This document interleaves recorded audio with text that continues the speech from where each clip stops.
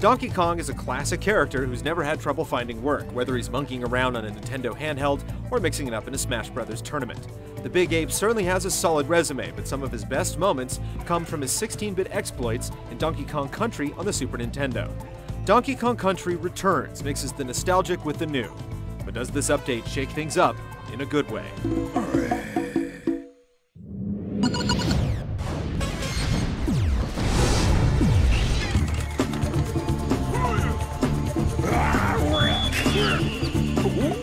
Donkey Kong's motivation is simple. Some weird little tiki dudes that brainwashed the local wildlife and made off with his banana horde.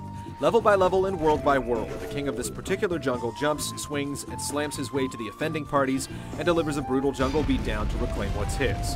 There's an alternate path in each area that you can access by purchasing a key from Cranky Kong's shop, but these extra stages are more of a fun bonus than a shortcut.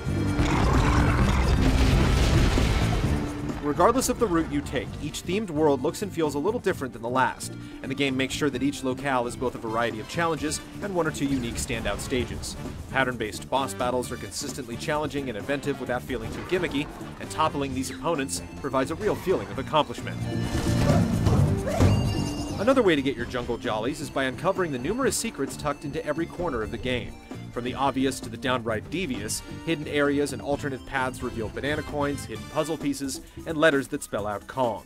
The immediate rewards might not amount to much, but the thrill of the hunt could propel you to root out enough secrets to unlock bonus stages after you've fought your way through the main game.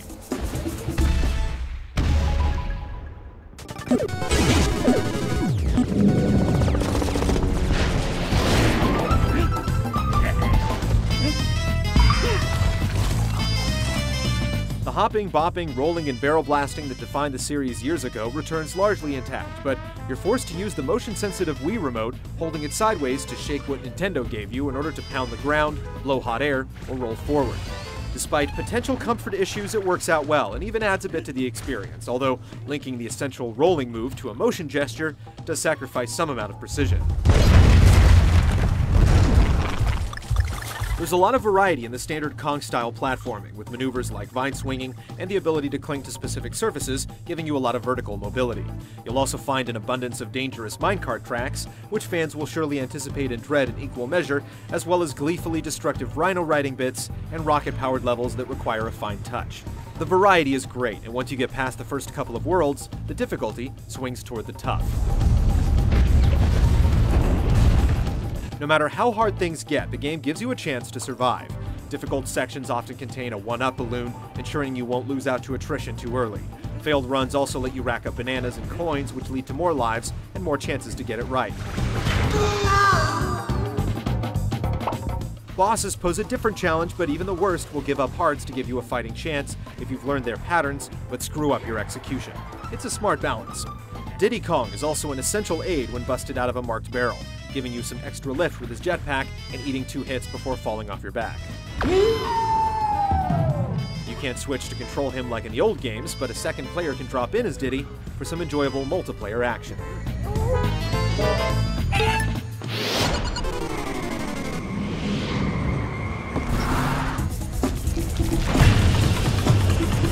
Donkey Kong Country Returns succeeds in terms of its presentation by updating and remixing elements of the old games. While the soundtrack in particular feels like an extremely close relative of the ones that came before, the game stands well enough on its own. The way the game shifts its perspective and facilitates interaction with its detailed backgrounds proves that this old ape can learn new tricks. And the dramatic zoom just before Donkey Kong KOs one of the game's bosses is enough to make you shake your controller in delight.